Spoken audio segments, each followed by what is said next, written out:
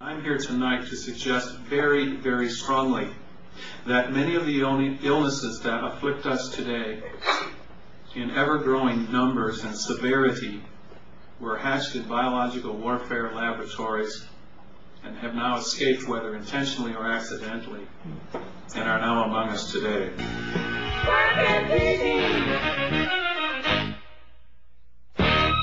Welcome to Working TV. I'm Libby Davies. If you believed that aircraft with secret government approval have been spraying noxious chemicals developed in U.S. military biological warfare laboratories on unsuspecting Canadians, would you be paranoid?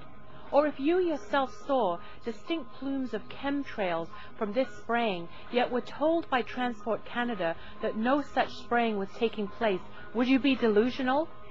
You'd be absolutely correct, according to William Thomas, who has spent the last 14 months studying the chemtrails phenomenon.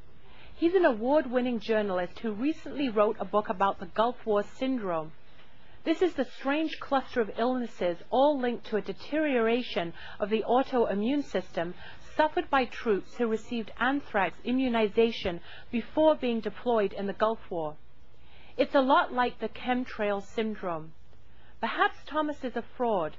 Perhaps his photographs and videotape evidence are all fakes.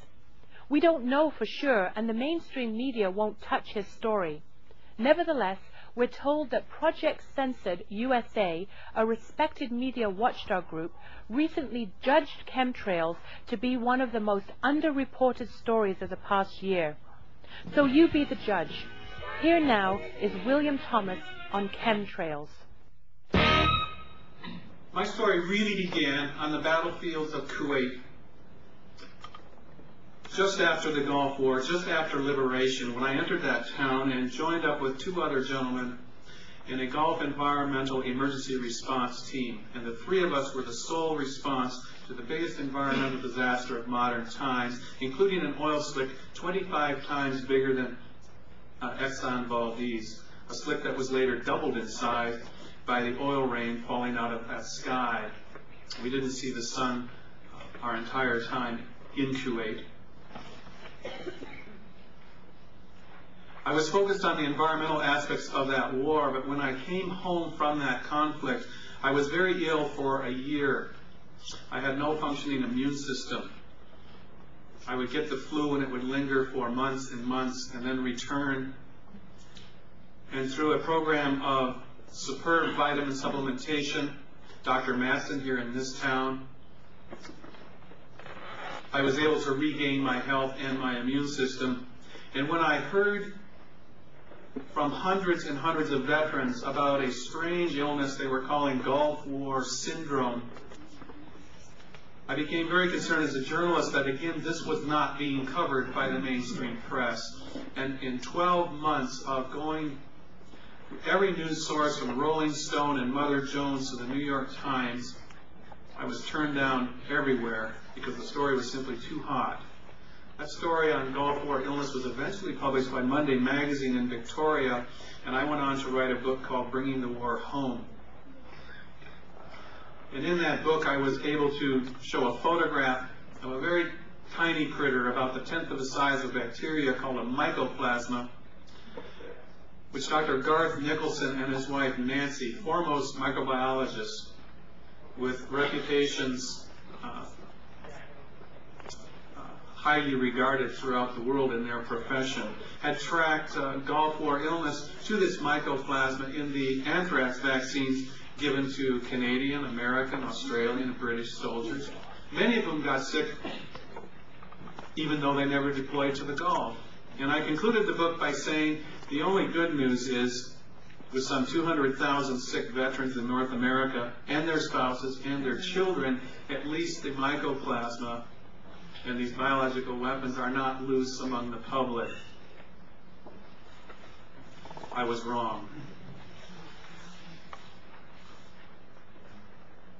So tonight we're going to have a look at what is really ailing us. We're going to have a look at what is happening in the skies overhead, and we're going to talk about what we can do about that.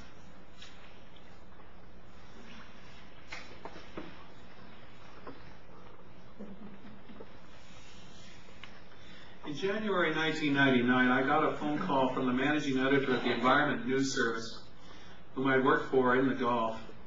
And he said, please check out a story of a man named William Wallace, just over the border in Washington State, who lives in eastern Washington, very remote region. He lives in a cabin with his wife.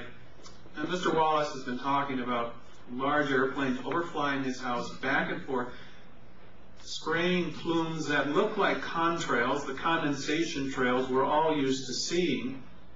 But unlike these ice crystal trails that form in the hot engines of jet aircraft above 33,000 feet, according to the U.S. military and Canadian aviation authorities, unlike these condensation trails that linger usually, not always, but almost always, for about 30 to 45 seconds, you see the pencil-thin trail a short distance behind the aircraft, disappearing like the wake behind a boat. Unlike these trails, the trails that William Wallace and his wife Anne were seeing were broad white plumes. They lingered for hours. And as these aircraft began crisscrossing each other and forming a grid, these plumes gathered together and took a clear blue sky and made it opaque, hazy, milky.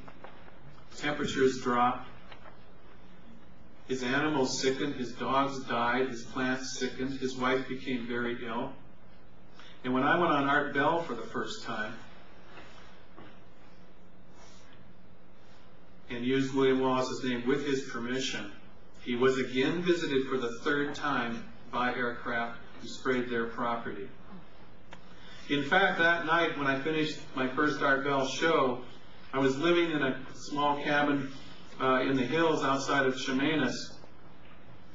And I came outside about 3:30 in the morning, very wired from this very intense presentation. Took a breath of air, beautiful night, stars, just started to relax, and I froze. Giant X right over the cabin.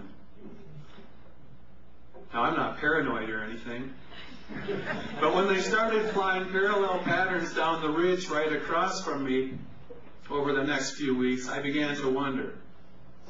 If maybe some people were sensitive about having this story exposed.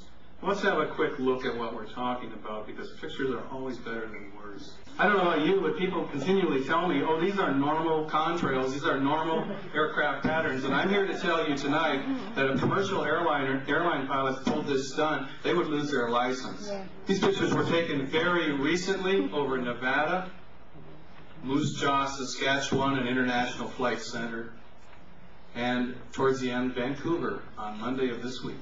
Legal spacing for commercial airliners is 3 miles. I believe the X's are for satellite identification. Don't worry, it's just normal airline traffic. And if you wait a few minutes, you'll watch and see these chemtrails start to spread out as they're doing here. And if you have ignored the phenomena for an hour and happen to look up, you'll probably think it's just cloud. But fog forms at ground level. It doesn't form at 20,000 feet. But something else was going on. Something else down here on the ground. Last winter, in this city, in Victoria, in London, Ontario, in Toronto, Edmonton, cities across Canada, we saw an epidemic of influenza-like illnesses. That epidemic was also right across the United States and England. At Peterborough, the emergency room took 307 acute care patients in one day. In England, refrigerator trucks were hired to haul the dead bodies away. This is from the BBC, by the way. This is an exact repeat of the previous winter, when refrigerator trucks were pushed into service at morgues in England. And we had 12 straight weeks of what the Centers for Disease Control called an epidemic of influenza-like illness and pneumonia, an epidemic in terms of death rates. England saw 8,200 people die in 3 weeks, mostly the elderly. This year, we looked at 19 of 20 weeks, epidemic levels, influenza-like illness, double pneumonia, and death. death. The CDC called it the flu. Most of the media we received called it the flu. I'm here tonight to tell you it was not the flu. In fact, many doctors were echoing the words of one nurse supervisor who said, "I don't think anyone knows what's causing this sickness." Doctors were saying this to the New York Times. And unlike flu that takes time to spread through a population, these illnesses were appearing virtually overnight in neighborhoods, communities, and cities, swamping hospital wards. And what the media never remarked on was that the incident of heavy spraying, the characteristic X's, the gel falling on parked cars and windshields and buildings, took place always at the same time, and within 24 to 48 hours, we saw these outbreaks of illness. Yes, some of it was the flu, but very little of it was influenza. The medical director for the Via Christi Regional Medical Center said, he told reporters, "This thing kills even healthy people in 4 to 5 days, and I have a stack of email of aunts and uncles and family members who suddenly contracted pneumonia, although in good health, and were dead within a week." But when the WHO and the National Respiratory and Enteric Virus Surveillance Lab tested more than 18,000 people since last October, they found that 13% tested positive for influenza, the national average during an epidemic. In some areas, the peak, they tested 33% positive. Again, the national average was down around 13%. Reporters asked the CDC, "What is this?" And they said, "This illness could be due to some other pathogen." And when I looked at the heavy spray days by city, I again got an exact correlation. No, I do not have scientific proof, scientific evidence, but folks, we're way beyond coincidence here.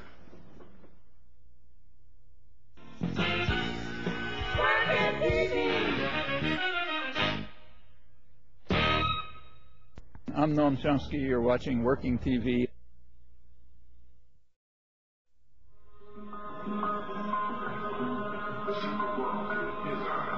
And as I followed leads from Mr. Wallace and started contacting people across the United States, I ran into meningitis outbreaks in the wake of this strain. This has been a rare inflammation of the brain and spinal cord, and comes on with flu-like symptoms, a skin rash, a stiff neck, severe headaches. And you know, we're still running into those symptoms after heavy spray days in schools and communities across North America. In Belle River, just outside of Windsor, there were 3 cases and 1 death among 3,000 people, and they vaccinated everyone. Multiple sclerosis started showing up. Chronic fatigue has been a major component linked to the spraying, as well as lupus outbreaks in Oklahoma, Kansas City, Florida, other locations in the wake of heavy spraying. And then this came up, transverse myelitis, something so rare, we rarely see it, and yet at the Cedars-Sinai Hospital in LA, 8 cases in 2 weeks after heavy spraying there hit people, pets, goats, other animals. So what do we have here? Well, we have a worsening epidemic over the past 2 years of a flu-like illness that has not been identified, a flu that is not the flu. We have, according to the CDC, an epidemic of deaths from influenza-like illness, pneumonia, and cardiac arrest. Now, since when is cardiac arrest a symptom of the flu? But that's what the CDC is reporting. And I've been a reporter and a columnist dealing with alternative health issues for years, and I have wondered at the sudden upsurge and predominance of autoimmune type diseases. We've just mentioned a few: chronic fatigue, rheumatoid arthritis, multiple sclerosis. Virtually overnight in the past few decades. Yes, our immune systems are under increasing attack, but I believe we are under other attack as well. I got back in touch with Dr. Garth Nicholson, and he told me that now he believes that if we look behind chronic fatigue, multiple sclerosis, fibromyalgia, rheumatoid arthritis, and lupus, in many cases, we are going to find mycoplasma, because that's exactly what he is finding, and he's also finding brucellosis. Well, as Yogi Berra said, it's deja vu all over again, because this took me right back to my research for bringing the war home and my research into biological warfare and Gulf War illness. And I'm here tonight to suggest very, very strongly that many of the illnesses that afflict us today in ever-growing numbers and severity were hatched in biological warfare laboratories and have now escaped, whether intentionally or accidentally, and are now among us today.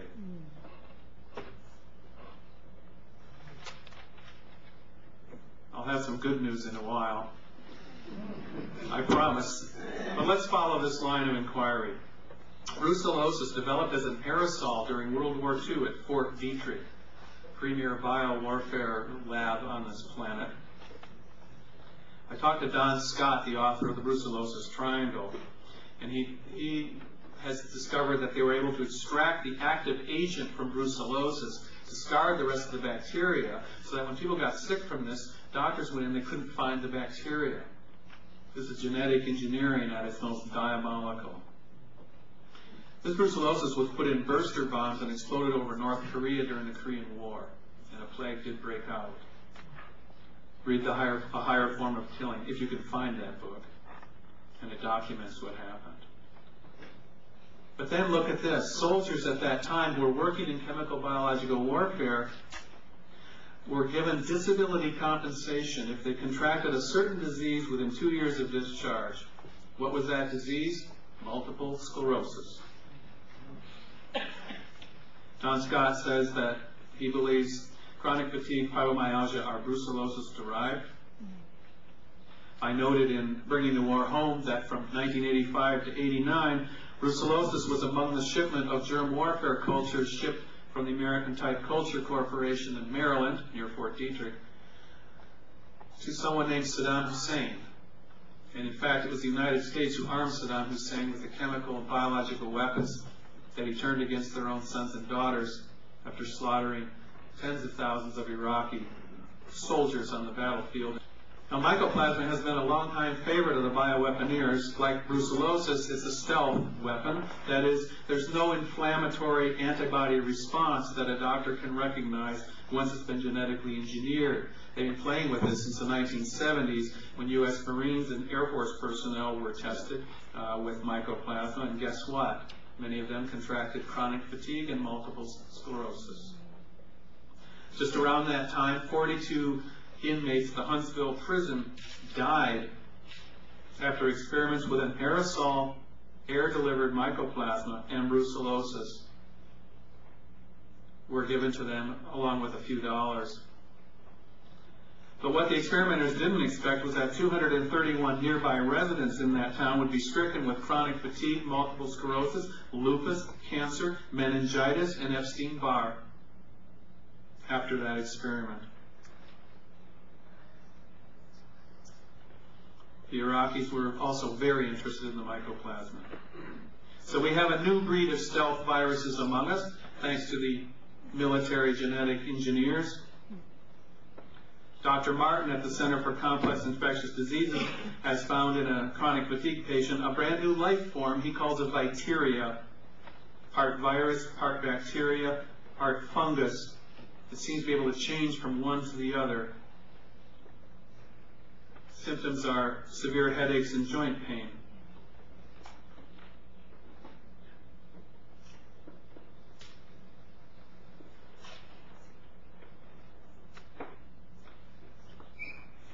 have chemical spraying. We have widespread illness that has not been identified by doctors or hospitals.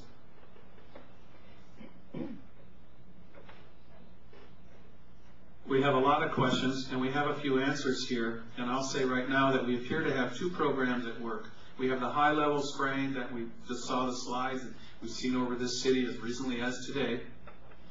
And also we have something else going on, a low-level spraying involving helicopters and, more often, C-130 Hercules-type aircraft.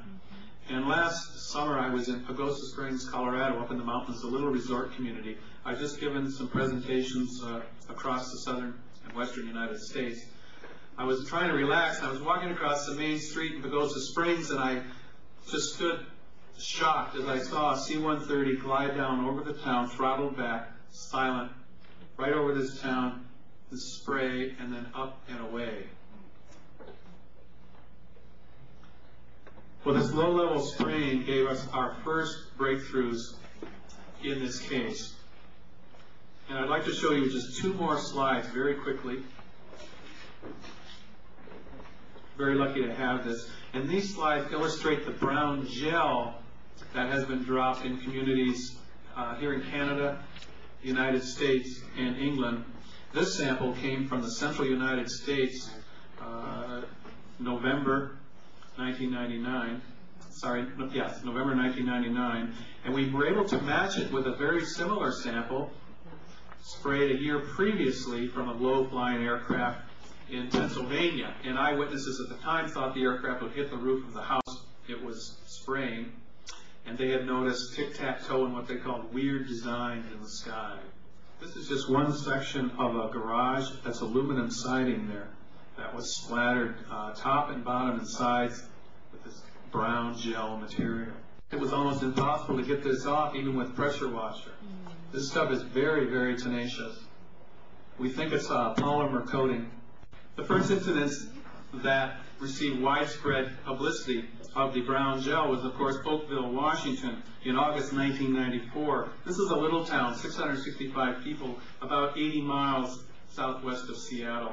And that month, that town was covered during a rainstorm with brown gel, and virtually every person in that town became very ill with what residents told me was a really hard flu that lasted from 7 weeks to 2 or 3 months. Cats died, people became dizzy, fell down, were hospitalized. And the state health department stepped in and analyzed this material, and they found that this goo was alive. They found human white blood cells, they found a Pseudomonas fluorescens, which will give you very, very severe upper respiratory problems. And they found an Enterobacter bacteria as well. And that was confirmed by a second lab.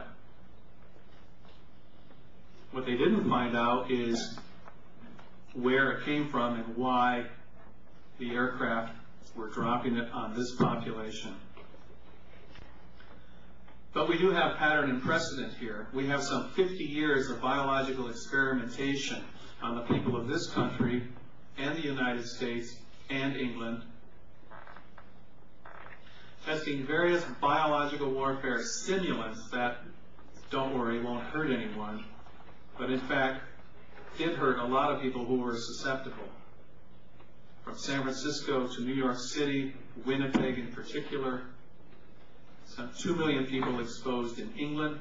They used ships and they used spray-equipped aircraft to deliver serratia marcescens, zinc cadmium sulfate, a known carcinogen by the way, and other material that would show up very quickly in their tests to test dispersal rates and infection rates in the population. And the idea was that you made people sick enough to report to their doctor or the hospital, you could track the efficiency of these weapons on your own population. Oh, this is legal, by the way, at least in the United States. Section 1520 says it's okay for the Department of Defense to test chemical and biological weapons on the population as long as it's for research purposes. But in November '87, that law was amended and now reads 30 days Advance notice must be given to Congress, and any human subject subjected to these tests must be notified in advance. Now, I don't know about you, but I haven't received any notification by phone or mail that I'm about to be and have been experimented on. So that's it for today. Thanks for watching. As always, please help keep this show on air by letting your cable company know you're watching. Or better yet, tell them what you think of the show. They transcribe every one of your calls and pass them on to us. We'd love to hear what you think about chemtrails. Next week, we'll hear more from William Thomas on chemtrails, including his notion as to why they exist. See you next week. Goodbye for now. I'll say categorically, as a researcher and a person who's writing about health for many years, that if we look behind the illnesses afflicting us now that are putting people in hospital, this flu-like illness, we are going to find fungus among us. Okay, treatment. We want to be alkaline. Fungal infections further acidify our blood with their byproducts.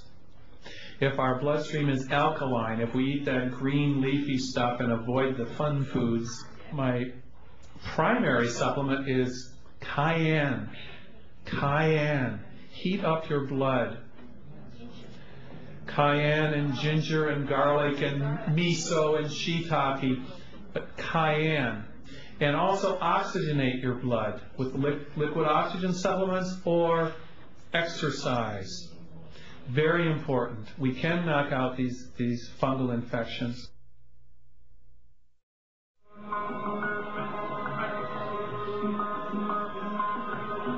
Are those deaths that have been so often linked to this spraying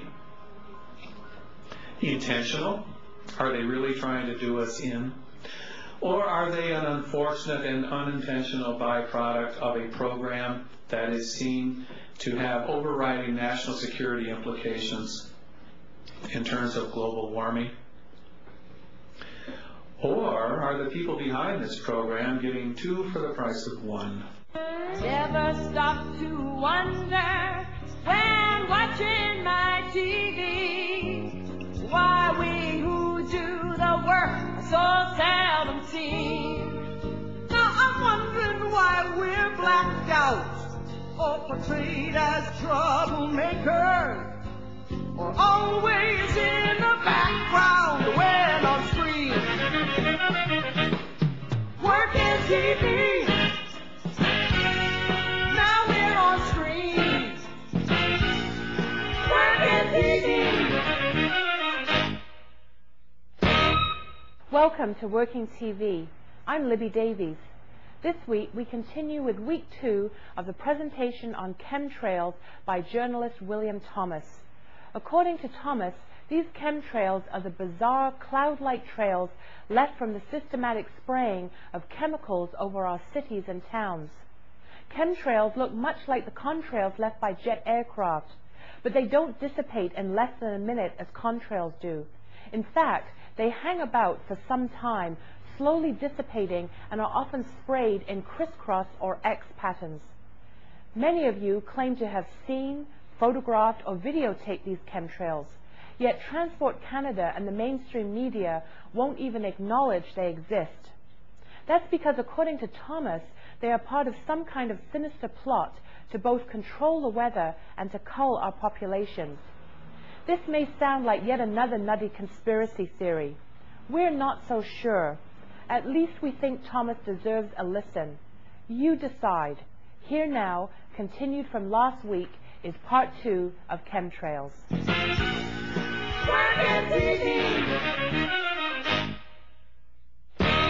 Now, I've been an environmental journalist for some 10 years.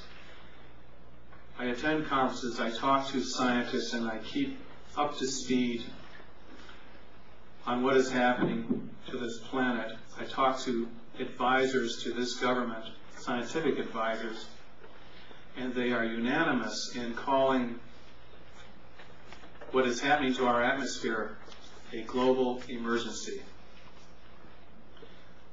Ladies and gentlemen, this is